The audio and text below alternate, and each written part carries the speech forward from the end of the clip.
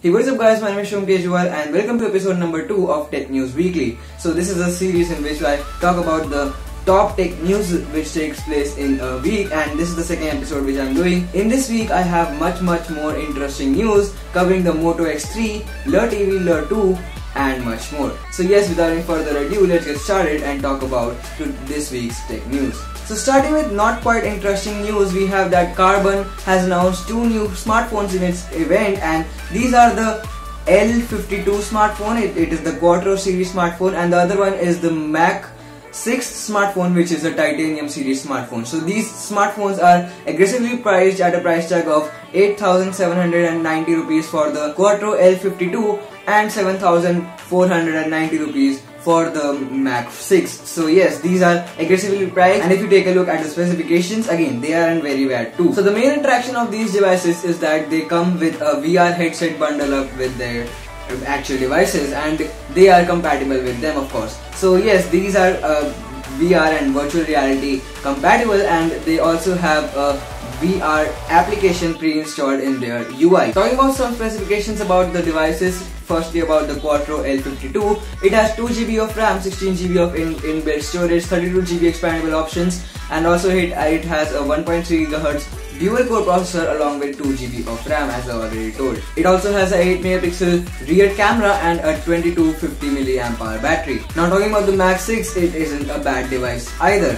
At 7,490 rupees, you get a 2 GB RAM variant, which is with 1.3 GHz quad core processors and along with 3300 mAh battery. It also has 16 GB of inbuilt storage along with 32 GB expandable options. I don't know why, but Carbon has placed the lower priced smartphone at a higher specification and the higher priced smartphone as a lower specifications. I don't know what they did out there, but yes, this is the case. The next news is that another company, Ficom, has launched its Club 630 smartphone, which is priced very aggressively at 4,000 rupees or 3,999 to be very precise, and has quite a good specification list. So the main attraction of the device is that it comes with 4G in it, and moreover it has both supports for both the bands. So it supports the 1.8 GHz band, and along with that it also supports the 2.3 GHz band. Along with that it also has 1 GB of RAM, Snapdragon 210 processor and Adreno 304 GPU. I know these processors and GPUs are very old, but yes, what can you expect for 4,000 rupees? Moreover, the device has 8 GB of internal storage, which is expandable up to 64 GBs, and along with that it also has a 5 megapixel camera at the rear and a 2300 mAh battery. The next news is that LG has planned an event on 14th of April in which it would be unveiling its K-series smartphones here in India. So before the CES event, which took place in 2016, way back about a month back, LG announced 2 new K-series smartphones internationally, and that was the K7 smartphone along with the K10 smartphone, and I think that those 2 devices are the ones which are now coming in India. Just taking an overlook at the specifications of the devices, both of them are supported by 4G, and also they have 2.5D glass, which is curved glass, and I don't know why they required that, because I don't think that the devices would be curved, but that they are actually present, and that is much appreciated. Along with that, the company would also be including some new gestures in the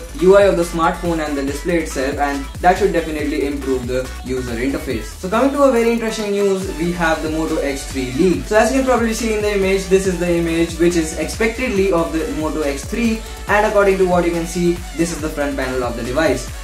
What you can see over here is that below the display we have a capacitive button, and that can probably be the fingerprint scanner. So this would be the first one from Moto to come with a fingerprint scanner embedded. Along with that, we can also see a M logo at the top corner of the device, and that means that Moto is putting their branded at the front side too now.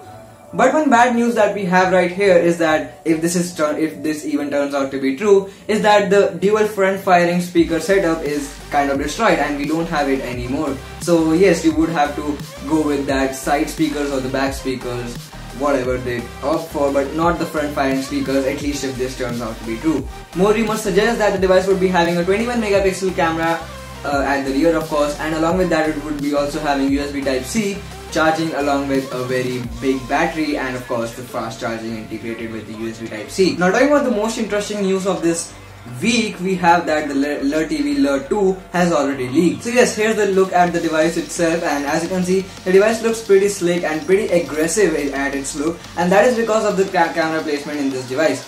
Instead of the side placement and the corner placement in this device, the company decided, according to this leak at least, that the device camera should be placed at the center, and that too in a very bold and a very big sensor type. And yes, that's according to me a very aggressive look giver to this device. Though this camera placement does remind me of another phone, which is the HTC M9, and I think that again this looks pretty good and pretty aggressive to its looks, but again it kind of feels like it is copied from another device, and that according to me isn't a great thing. So I do actually like the camera placement on this device, but not the fact that the camera placement is copied from another device. Other than that, most of the looks department of the device according to me remains exactly the same, and as you can take a look at the front side of the device, it exactly looks similar to the previous generation Le1S, which actually launched here in India. But if you want to know more about the device and want to know more about the expectations and rumors and leaks about this device, you can just head over to my blog post, which I posted just now.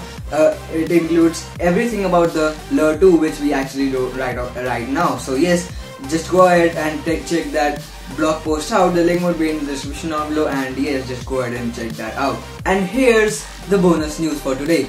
The Redmi Note 3 has started receiving the MIUI 7 7.2.3.0 updates already, and yes, I just received it on my device, and I'm right now upgrading it to that version. And if you guys want to see it, I would be uploading a video regarding that update, and it should definitely include that device lock functionality with the fingerprint scanner and the shutter photo capture with the fingerprint scanner features, and I would surely demonstrate in the next video regarding this device. So yes guys, with that said, we finally come to the end of this video. I hope that you guys enjoyed watching it. If you did, do let me know by hitting that thumbs up button, and also you can subscribe to the channel for more awesome content. You can also share this video if you want, and yes, share it as much as you can. So yes, with that said, we finally come to the end of this video.